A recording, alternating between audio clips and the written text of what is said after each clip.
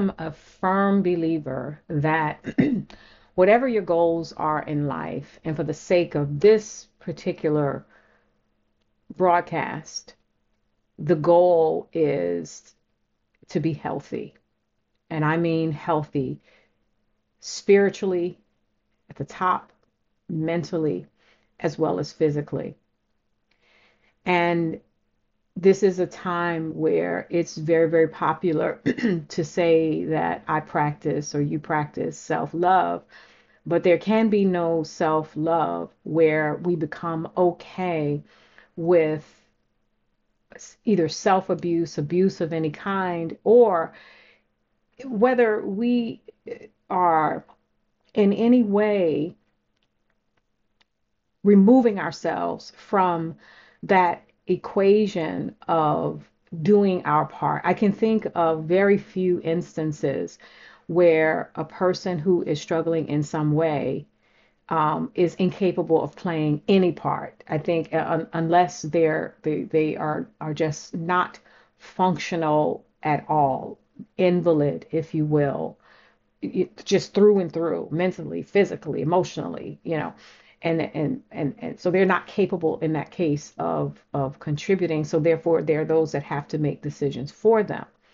But I don't think that represents a larger number of those who struggle these days. And I'm afraid that all too often we are seeking help and support, which we should, by the way.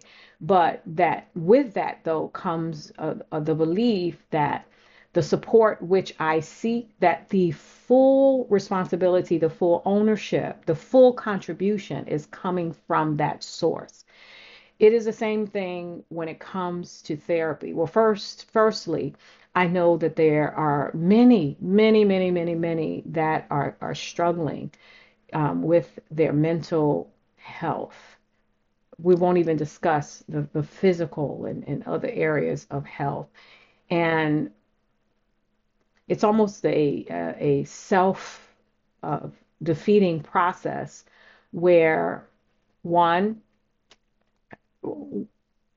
we come out the gate sometimes with the many reasons why we will not seek it and we will not sacrifice for it to get it, knowing that doing so, right, is actually going to support getting me to exactly where I want to be, and that is healthy.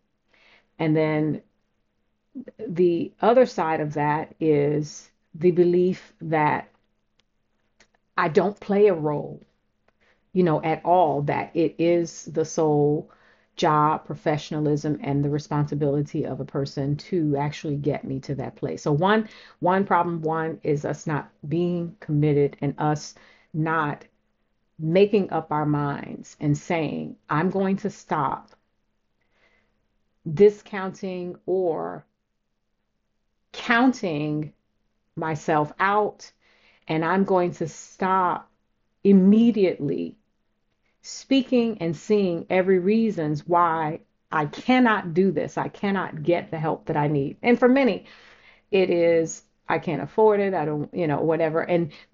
But without actually many times taking a true, honest, and sacrificial look at what can I do? What can I do without in order to make this part of what I need a possibility for me. And so some all too quickly, all too easily say, nope, I can't do it, and won't take sometimes that first step. That's first step of sacrifice even.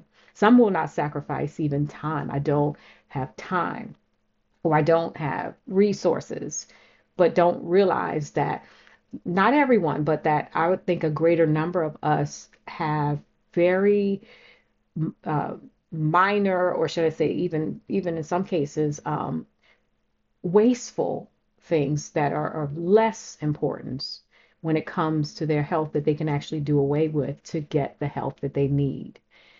Um, and then the thinking, that second being the thing that just the whole thinking that, you know, that even if I take that step, I'm fully reliant upon this individual to kind of get me to my goal. And that's not, a role that I play in this. I just need to show up and that's it. And that is probably the most common, where we believe that the answers to what we need, right, fully lies in the hands of a person, and we don't bear or any responsibility, nor can we play a significant role. And I will tell you that we can play a significant role. And any good therapist, the first thing they're going to do is they're going to put you to work. They're going to give you, after learning who you are, what your goals are, and what your needs are, you're going to have some action items, some things that you need to implement, because the goal is that you are able to function independently, because after every session, you've got to do life, right? And so you're not going to be able to pick up a phone or to have 24/7 access to address and get help for every struggle. So good ones give you action items. And then when you're given these plans, these coping plans, these tools that support your goals and your success, you actually have to implement them into your life. And those who do not implement them, those who do not do the work, they don't get the result. And they often stay in therapy for years and years and years, right? And some endlessly, and have not gotten very far. So, but I want to encourage you about that. You actually have more power, more input in you than you actually know. I also believe in self therapy, right? And that's something that is not often taught. And self therapy is the implementation of those tools that I have not named in this discussion. But I guess I'm coming on just to say there is a huge role that you can play, but that you also have more power in you than you actually realize. Which then brings me to this last point, which really was why I chose to come on to speak about this in the first place. Those other things that I said, they were just additions that I put in the front. But really at the core of what I wanted to say is this, and it relates to the thinking and what you say to yourself. Let's say you couldn't do any of the things that I have named in terms of setting up times of counsel therapy and things like that, right? With your minister or your counselor or whatever. Let's just say that was not, that cannot be the priority just yet. And it needs to be underlined 3 times, just yet. But the first thing that I believe that we have to practice before we darken a door of anyone that is going to help us is that we must first practice helping ourselves. And one simple thing, it's just a simple thing that we've got to begin to hack into when we see ourselves kind of doing this, right? And hack into and correct ourselves on the spot, and to keep doing it until it becomes habitual for us. And that is to watch your words. Now, there is an expression, and when I tell you, it causes the hair on my head to just raise and the hair on my neck, if there's any, to actually stand up.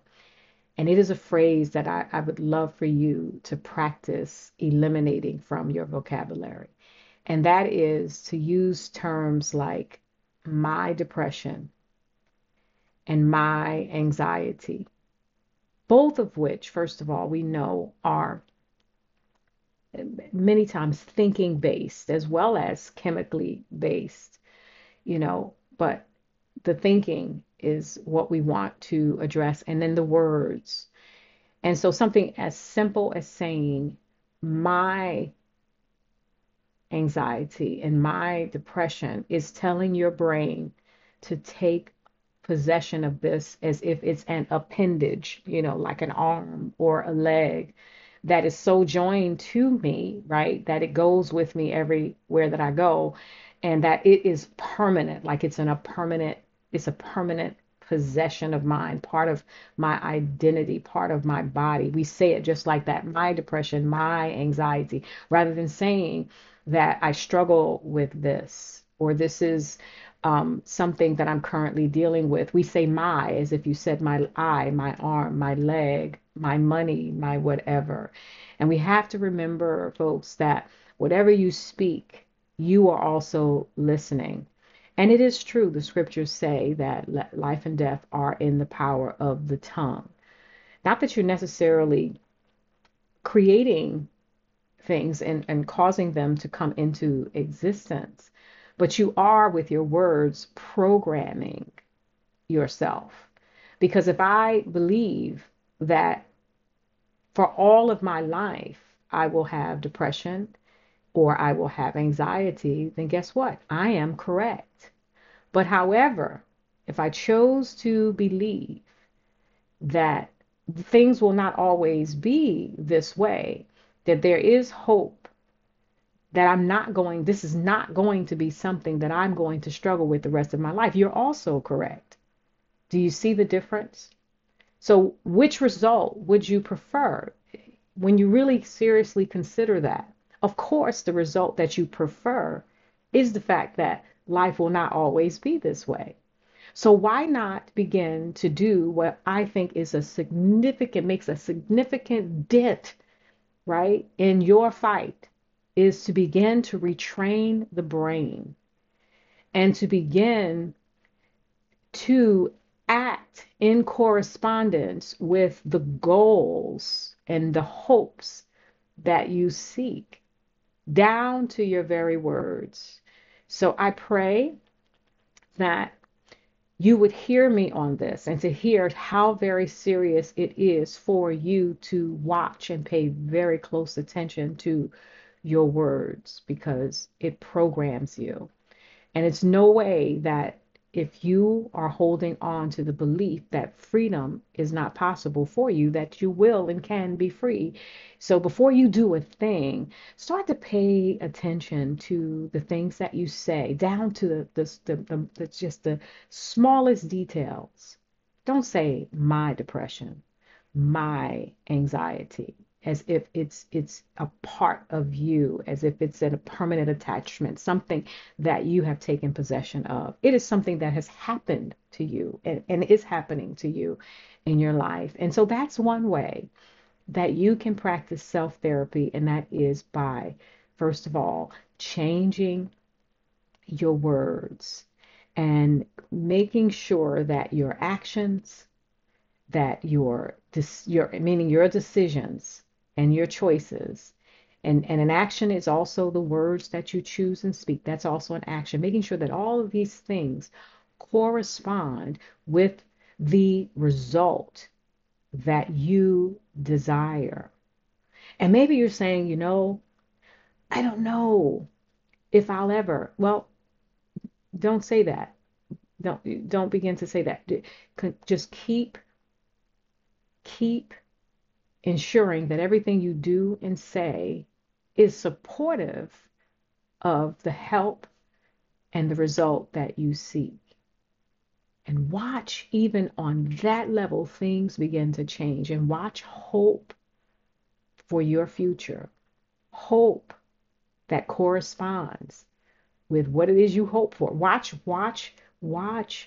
the narrative begin to shift. Watch how pivotal your belief system, right, begins to, or should I say, watch how pivotal your words, right, the things that you quote, your habits begin to actually retrain your brain, which once that brain has been retrained, it's actually the first step, to healing from many of the mental health challenges that so many of us face.